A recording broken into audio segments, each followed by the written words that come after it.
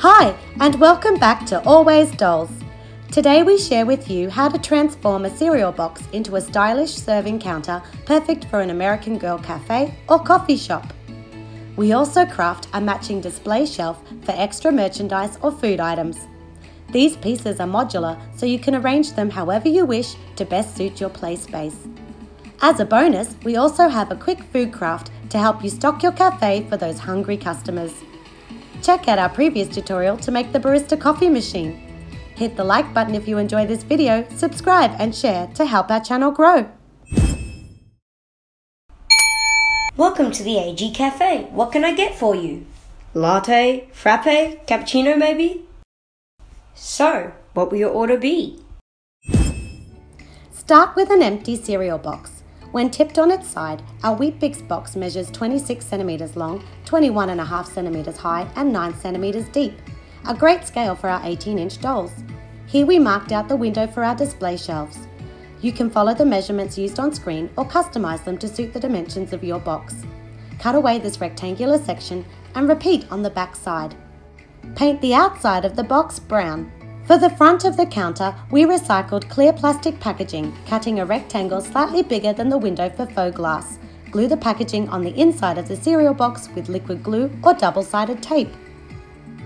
Our shelves are cut from 5mm foam board, but you could substitute this with cardboard.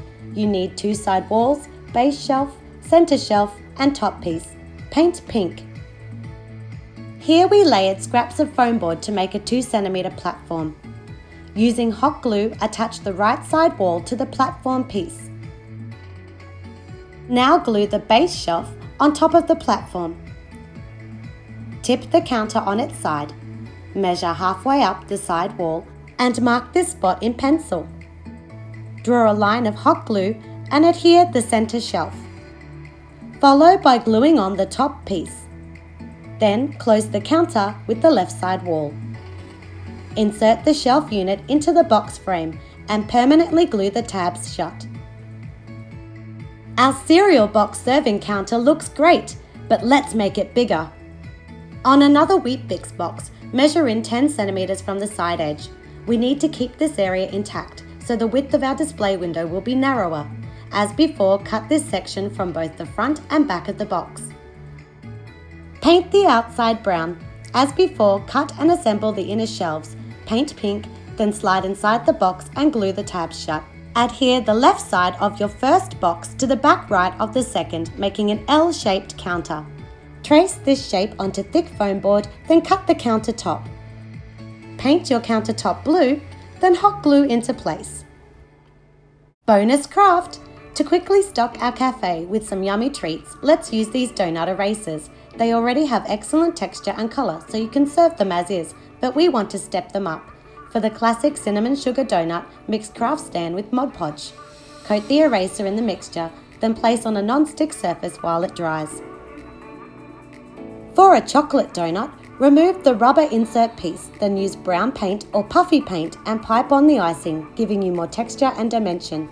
If you have fun foam scraps in brown, tan or white, cut them into tiny squares, adding them into the wet paint to make a chopped nut version. Switching to pink and fuchsia puffy paint, let's make some rainbow sprinkle donuts. Again, cover the top of your donut with the puffy paint. Then, cut coloured cardstock into thin slithers and sprinkle all over the wet puffy paint. When the paint has completely dried, set the donuts on a tray and serve up this delicious treat to all your hungry doll customers. Our display shelf was inspired by AG's Mega Construct set, Grace's 2 Days in Paris. From foam board or cardboard, cut 2 side walls with a short top edge of 5 centimeters. Cut a base and 2 wide shelves. Cut 3 narrow upper shelves. For the decorative columns, we recycled paper tubes. So our lower shelves can slope forward, measure and draw a diagonal line with a 5mm gradient. Repeat halfway down the panel for the second shelf. To assemble, hot glue the right side wall to the base.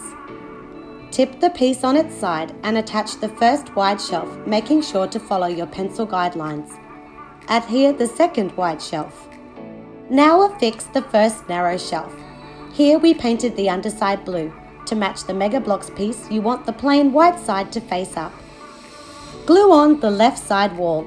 It's optional, but we cut, painted and glued thin strips of foam board to the front of these shelves. Hot glued 2 columns evenly spaced at the left and right ends of the unit. Attach the next white shelf. Repeat with 2 more columns, finishing with the top shelf. Have fun stocking your shop with merchandise. You can find these coffee bag printables at American Girl Ideas blog. Bring back the serving counter and your modular cafe shop is ready for use. Check back soon as we craft sweet and savoury foods for the dolls to sell. If you haven't already, subscribe to Always Dolls and hit the bell icon so you get notified as soon as a new video drops. See you soon for more miniature crafting fun!